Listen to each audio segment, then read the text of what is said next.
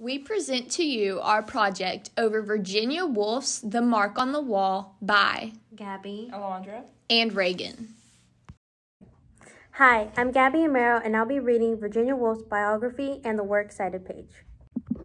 Hi, my name's Alondra Orduna, and I'll be reading the summary of The Mark on the Wall and the interesting facts. Hi, I'm Raegan Sumrow. I read the title and I'll be reading the historical time period when The Mark on the Wall was written and Virginia Woolf's other major works. I'm Gabi, and I'll be reading the biographical information of Virginia Woolf. Virginia Woolf's actual name was Adeline Virginia Stephen. She was born on January 25th, 1882 in London, England, to father Leslie Stephen and mother Julia Jackson. Both of her parents were ideal Victorians. Woolf's father was the first editor of the Dictionary of National Biography, and her mother was beautiful and known for self-sacrifice. Julia also had astonishing social and artistic connections, which included Julia Margaret Cameron, her aunt, and one of the greatest portrait photographers of the 19th century. Both of Woolf's parents were previously married. Herbert Duckworth, Julia Jackson's first husband, and William Makepeace Thackeray's daughter, Leslie Stephen's previous wife, both died unexpectedly. So Julia and Leslie were left as widows. Julia was left 3 kids and Leslie was left 1. Julia and Leslie married in 1878. After the wedding, they had 4 children together within 5 years: Vanessa, Thoby, Virginia, and Adrian. That gave Julia and Leslie a total of 8 children to raise. Originally, the 4 full siblings banded together against their older siblings. However, they eventually went against one another. Virginia was jealous of Thoby for being their mom's favorite.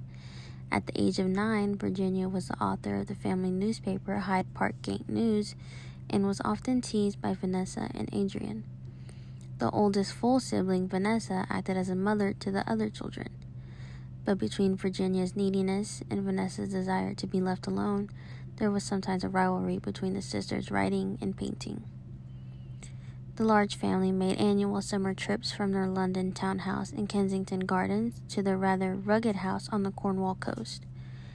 The yearly relocation made Virginia's childhood full of opposites, such as city and country, winter and summer, and wholeness and fragmentation. However, her predictable life was turned upside down in 1895. Julia, Virginia's mother, passed away at the age of 49. Virginia was only 13, and saddened, she put her amusing family newspaper to a halt. Almost a whole year later, Virginia finally wrote a cheerful letter to her brother, Thoby. Just as she was getting out of depression, her half-sister, Stella Duckworth, passed away in 1897 at the age of 28. Virginia noted this loss as impossible to write of in her diary. Despite personal losses, Virginia continued her studies in German, Greek, and Latin at the Ladies' Department of King's College London. Her 4 years of study introduced her to ideas of feminism and education reforms. Then in 1904, Leslie Stephen died of stomach cancer, and Virginia had a nervous breakdown. Then after a family trip in Greece, Thoby died of typhoid fever in 1906. This time, Virginia was sad but didn't go into depression. Vanessa and Adrian decided to sell the family home and purchased one in the Bloomsbury area of London. During this time, Virginia met several members of the Bloomsbury Group, a circle of intellectuals and artists. Vanessa married one of the group members, Clive Bell. Virginia overcame the loss of Thoby and the so-called loss of Vanessa to writing. In 1910, the Bloomsbury Group became famous for the dreadnought hoax, a practical joke. After this outrageous act, Virginia became close with Leonard Woolf. They married on August 10, 1912. Despite her excellence in writing, Virginia Woolf battled deep depression throughout her life and committed suicide on March 28, 1941, at the age of 59.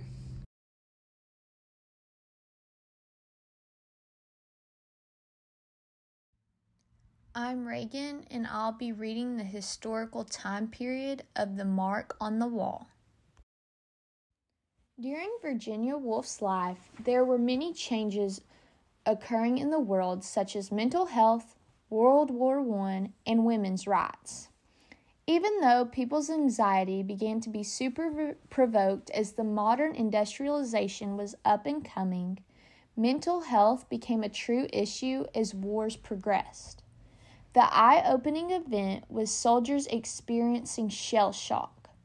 Soldiers with shell shock experienced symptoms such as tics, trembling, functional paralysis, hysterical deafness and blindness, speech disorders ranging from stuttering to mutism, confusion, extreme anxiety, amnesia, depression, cramps, fainting, and vomiting. The first mental casualties occurred in 1914 after the Battle on Mons. Shell shock raised awareness for mental health, but help and resources were still very limited, as was knowledge. World War I began July 28, 1914, when Archduke Franz Ferdinand was assassinated. The war was between the Allies and the Central Powers, and the Allies ended up with the victory. World War I ended on November 11th of 1918. Remembrance Day is each year on November 11th to honor the ones who fought and lost their lives during the war. The number of American women who participated in World War I made the 5 million men serving in armed forces look like a small number. The women's abrupt entrance into war and public life brought along injustice of American life into relief. Women died in the war, yet they could not vote for what was happening. This realization helped women gain the right that they had been fighting for nearly 70 years. President Woodrow Wilson even stated that the women's vote was vitally essential to the successful prosecution of the Great War of Humanity in which we are engaged. For clarification, the Mark on the Wall was originally published in 1917. Woolf began writing this short story at the height of World War I. This war touched the lives of many English citizens. Germany began bombing England in 1915, so England enlisted their citizens as soldiers in January of 1916 under the Military Service Bill. Woolf uses the influence of the war on the citizens by referencing the war as it interrupts her narrator's thoughts consistently throughout the story. Also, during the early 20th century, there were great changes in social norms and technological development that all began with the Industrial Revolution. During this time, women's rights had great gains, which played a major role in Woolf's work. Women's suffrage was introduced a year after the publication of The Mark on the Wall in 1918. This is Raegan again, and I'll be reading the other major works that were also written by Virginia Woolf. Virginia Woolf was best known for her novels. Two of her most famous works were Miss Dalloway, published in 1925, and To the Lighthouse, published in 1927. A few other novels from Woolf include Orlando, a Biography, 1928, A Room of One's Own, 1929, The Waves, 1931, and Between the Acts, 1941. Miss Dalloway is one of the best books to read when you first encounter works of Woolf. It tells the story of a high-class Englishwoman after World War I. To the Lighthouse is told from varying perspectives. It focuses on the hardships of a family that lives in a house on the coast of Scotland. Orlando, a Biography, is said to be Woolf's most intense novel. This novel explores questions of gender and identity. A Room of One's Own develops on the involvements women have. It claims without money and a room of their own, women cannot be creative or have their thoughts run free. The Waves is a book that is composed of 6 monologues composed by the main characters of the story. Woolf uses this to divulge into identity, society, and individuality. Between the Acts was Virginia Woolf's last work and was published after her death. It is set in an anonymous location in England as the Second World War outbreaks throughout the country. In addition to these novels, Woolf also wrote essays over artistic theory, literary history, women's writing, and the politics of power. She also sent her family and friends a great amount of letters, as well as experimented with many different forms of biographical writing and short fiction. Hi, I am Alondra. I'll be reading the summary of The Mark on the Wall by Virginia Woolf. On a day in January, after tea, the narrator sits in her living room while reading and smoking a cigarette. She looks at her fireplace, and the burning coals of the fire remind her of a group of knights. But she is then distracted by a black mark on the wall above her mantel. She wonders how it got there.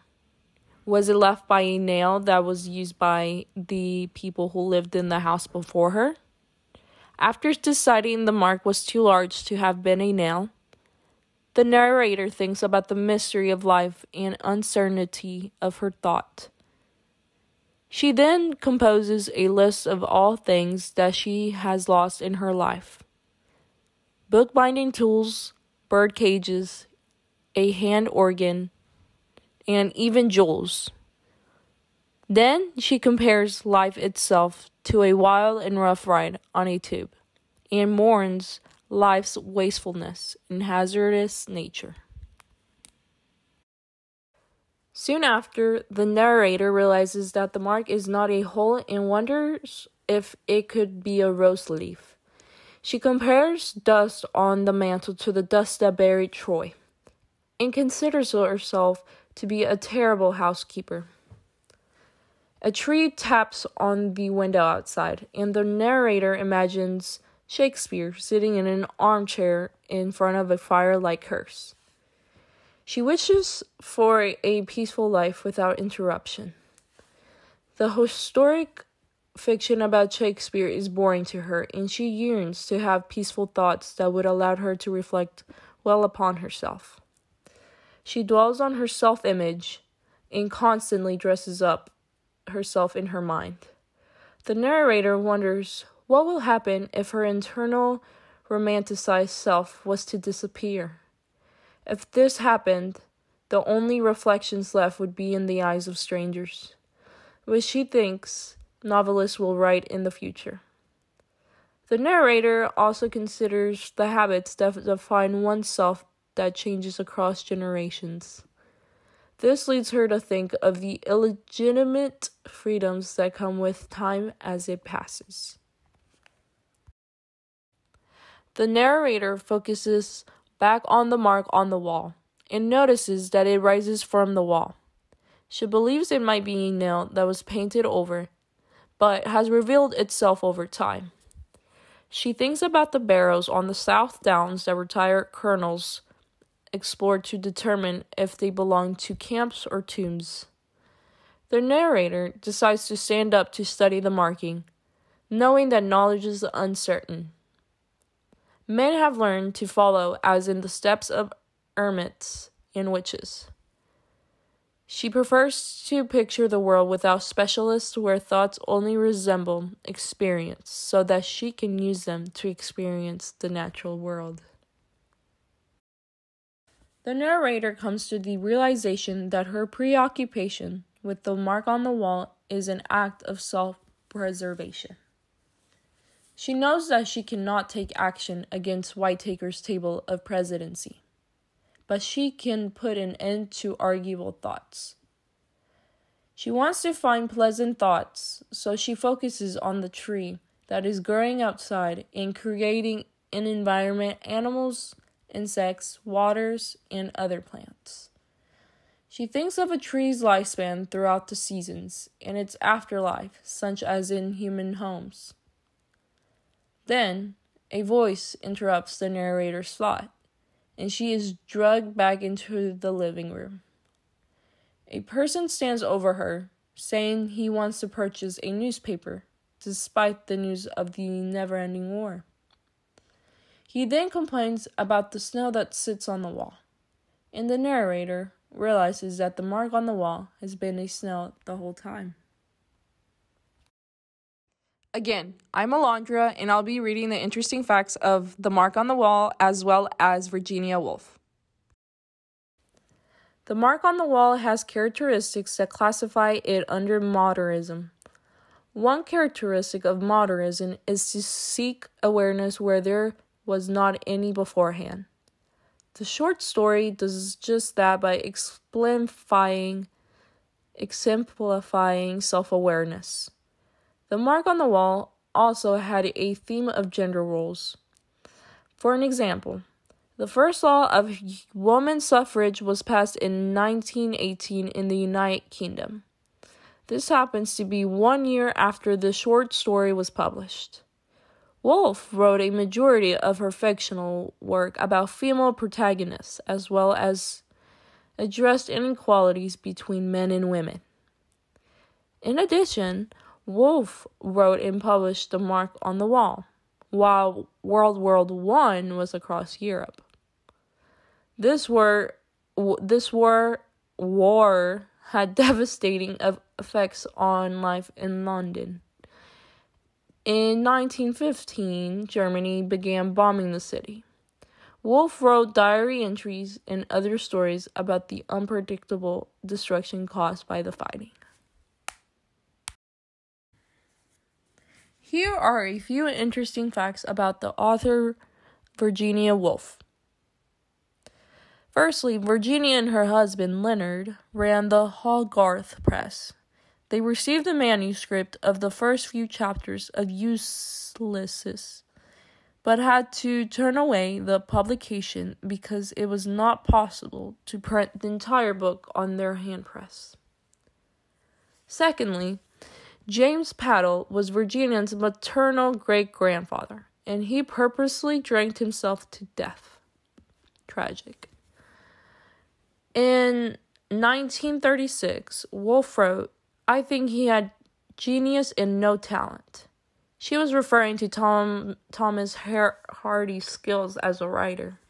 However, she did praise him for having a capacity for moments of vision. Woolf's autobiography, Moment of Being, is clearly a tribute to Hardy. In April of 1935, Virginia and her husband drove the streets of Germany as part of their annual holiday, despite the occurring military reconstruction by Hitler. And lastly, T.S. Eliot sent Virginia Woolf funny rhymes, satires, or jokes about the difference in their reputations quite often. This is Gabi, and I'm reading the Works Cited page. We use one website to gather our pictures, and we also use 9 internet sites as well as our class textbook to gain information over this short story written by Virginia Woolf. We hope you all enjoyed the presentation and learned a little bit. Thanks for watching. Gabi, Alondra, and Raegan.